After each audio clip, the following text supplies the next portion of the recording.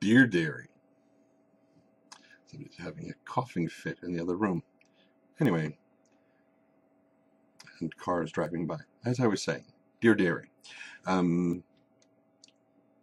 So, I don't know. I'm going to give up on trying not to say Dear Dairy. So, I'm just going to let it go.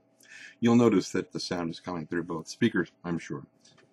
That is because I've switched back to my webcam microphone until I figure out how to get, well, sorry, it's not your fault. It's Windows Movie Maker's fault, because apparently it doesn't know how to take a mono signal and clone it between two channels, because it's a stupid head. Working on getting a better piece of software. And the yawning begins. I'm working on getting a better piece of software so that I can not only just have a better chance of getting the thing to record the way I want it to, but also it seems that I have been invited to join RPM Networks on YouTube. They're the same group that does Geek Domo's show, so just waiting for everything to finalize, but the agreements have been signed both ways, so it looks like cool, awesome, fantastic, spectacular, all that kind of stuff. Also, I mean, well, obviously, if I'm going to be joining an official YouTube network, I definitely want to get the best piece of equipment I can get, and I think I'm probably going to shoot for Adobe Premiere, just because I've got a little bit of experience with it. Not a lot of super detailed experience, but I think it'll, in the long run, probably be better for me to go with something that I know can do the job. And that's what some of my YouTube heroes use. Like Jesse Cox on his, if you look at his FAQ, it specifies that he uses Adobe. So if it's good enough for him, it's good enough for me.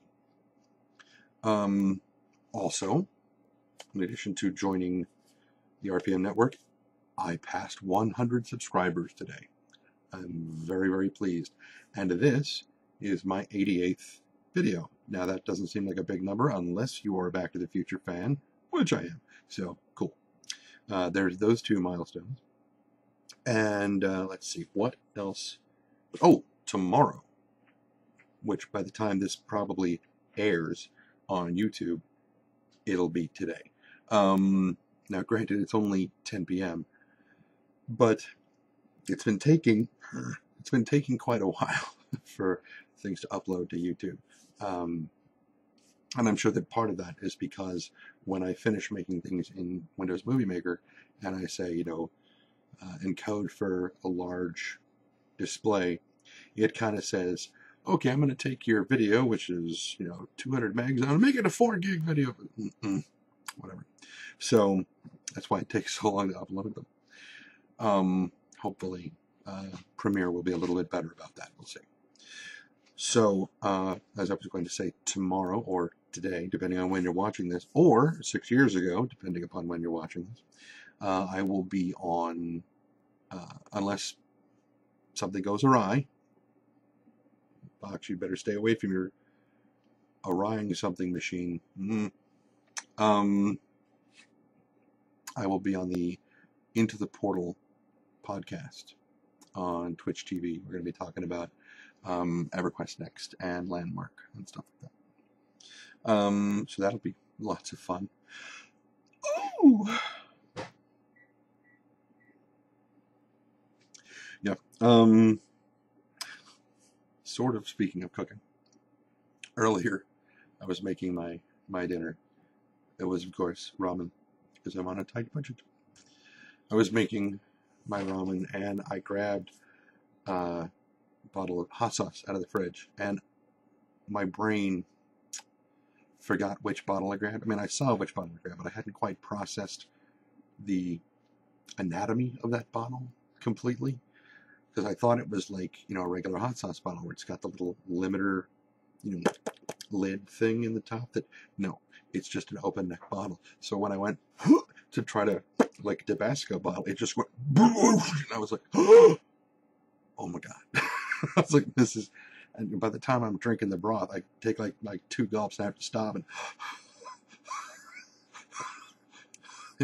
catch my breath, because it's it's a good thing I like spicy food, because that would have been unfortunate. What else is there? I have written in here in my notes. More yawning. Suit jacket rules. I was watching. I wasn't actively watching the show, but my housemate was watching the Colbert Report earlier, and Stephen Colbert goes over to his desk, of course, and as he's sitting down, he unbuttons his jacket and sits down. Now, I can understand why, you unbutton your jacket when you sit down. It frees up a lot of movement when you do that. Exactly. What I wonder about is when I bought my first real suit, I was wearing it and I had buttoned the jacket all the way down, and one of my housemates was like, no, leave the bottom button unbuttoned. I'm like, why? There's a button there and a buttonhole that goes with it. Why wouldn't you button them all? And he's like, you just don't. I'm like, this makes no damn sense. Why do they put buttons and buttonholes there if you're not supposed to use them? Whatever. I don't know. I don't know. That's why I wear t-shirts and shorts all the time. That's, I don't have to keep track of all these silly rules and stuff about whatever. A couple of other little things. One, I've had Lady Gaga's Born This Way stuck in my head all day. I was listening to it just before I started recording, and for one, I love the song. It's a great song. Two, I only have one real complaint about it. If I had to pick a complaint, there's only one, and that is in the beginning of the song, she's talking about how her mother rolled her hair and put her lipstick on in front of the mirror in their bedroom, or in her bedroom. And then later she's like, God made you perfect. It's like, well, then why do you need lipstick in your hair curl? Start with me. Conflicting messages there. If you're perfect, you don't need lipstick and you don't need your hair curl. Just stop it.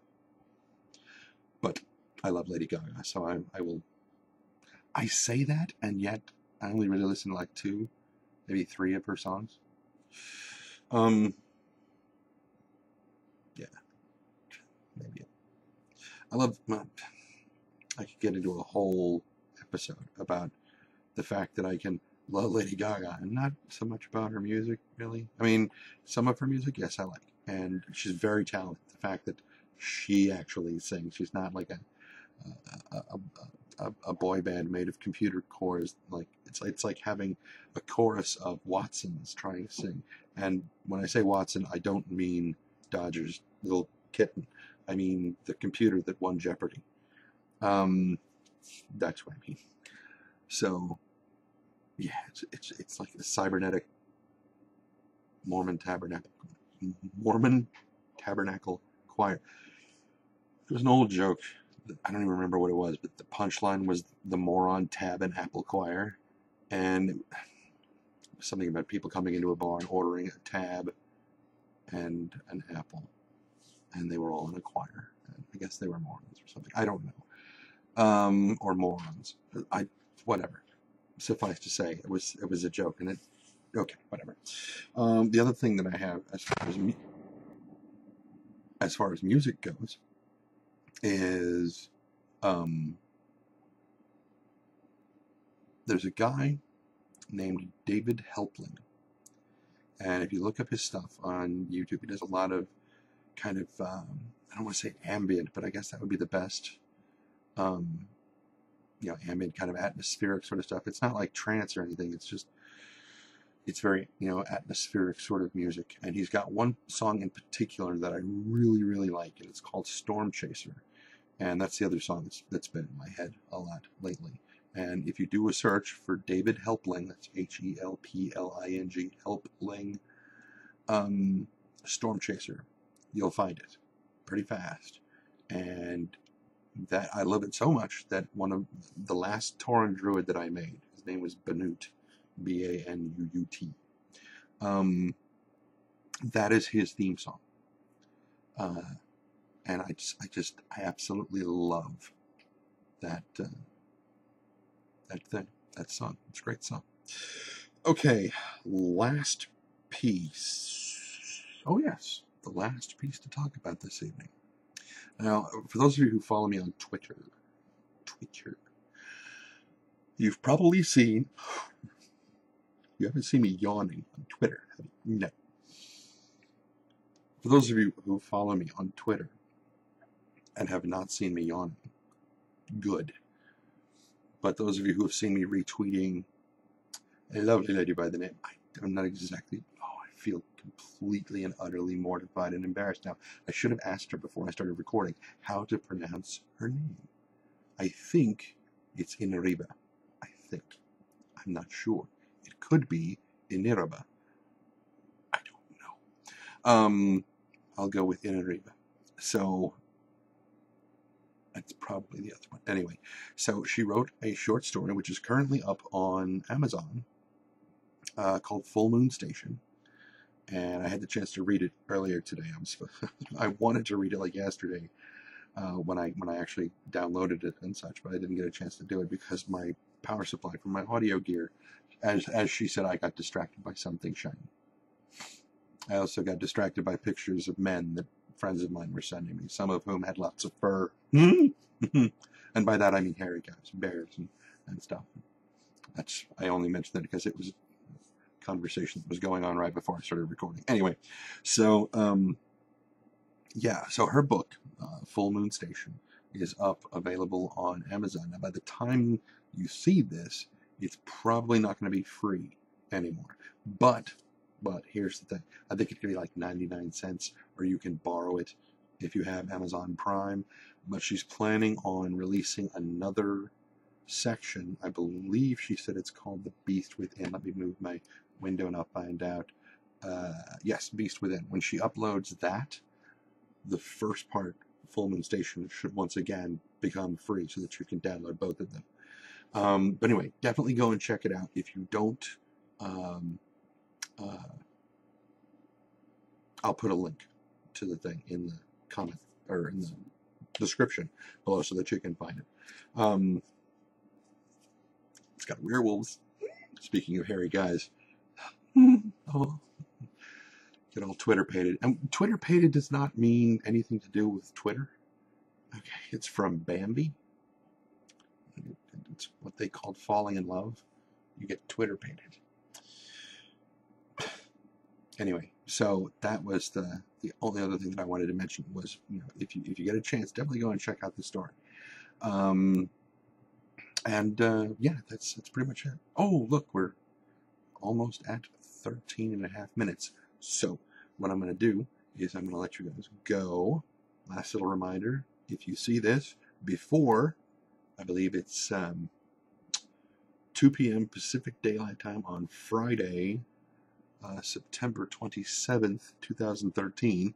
Figure I got to throw the year in there. Again, Pacific Daylight Time, 2 p.m. Definitely come over to Twitch TV and check out the podcast. I will put that description down in there. I'll put that link down in the description as well so that you can come and check out the podcast. But if you miss it, the video will probably be uploaded to either the iTunes store or who knows where else. It'll probably be up on YouTube as well. We'll find out. And for those of you who shut up, can't record anything without somebody chiming in and trying to steal my thunder from the show. That's not true. That actually had nothing to do with anything about the show. It's like, this guy's neck is really long. Twitter conversations about weird pictures of never mind. Just a picture of a guy with like a strangely long neck. It was very odd. But it wasn't photoshopped or anything. It's just the guy had a long neck. It just looked a little strange. Anyway, so I will put the links to Inariba's book and to the podcast into the description. Yes, the description below, so that you guys can go and check it out. And until next time, which will almost certainly be Friday night, be careless.